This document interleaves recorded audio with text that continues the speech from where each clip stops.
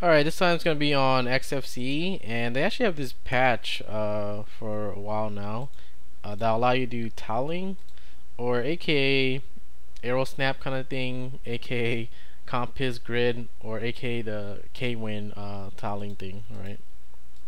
Anyways, give you an example here. So you have Windows and you want to tile it, you know, here this side, this side. It doesn't go full screen when, or I mean maximize your screen when you go up top. It just does the, you know, the horizontal half. Same thing for the bottom, right? So it's kind of like the complies grid style. And when you do this over here, if you go like to the top, it will just do, you know, that rectangular little box here. Same thing for this side and this, right? So that's the tiling that they have for this patch. And oh yeah, if you're one of those person that does, like, you know, if you're one of those person that does like a power push, like if you go boom like this really hard, by default they have this in their settings, so you might want to disable this if you're one of those person that has accidents.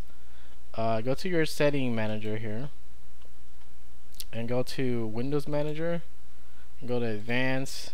Right here, this is the default, is checked it. Now when this one is checked, it basically you know, goes to a different workspace. If you go all the way over, right, this is a different workspace. You can see that this is the old one, this is the new workspace.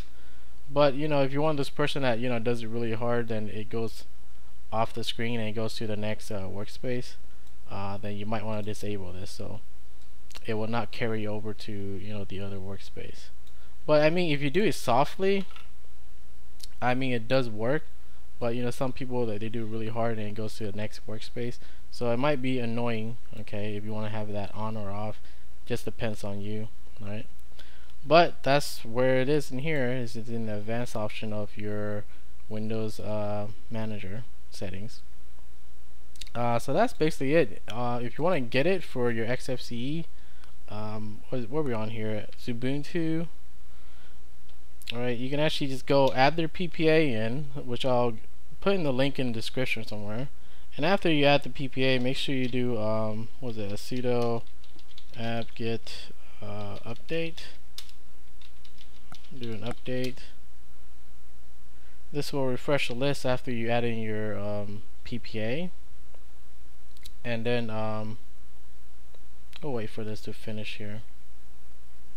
And then after that, all you gotta do is do sudo apt-get install Xfce wm4, and when you do this, it'll just you know, give you the update version, because you know, that's the one with the patch that they have for it.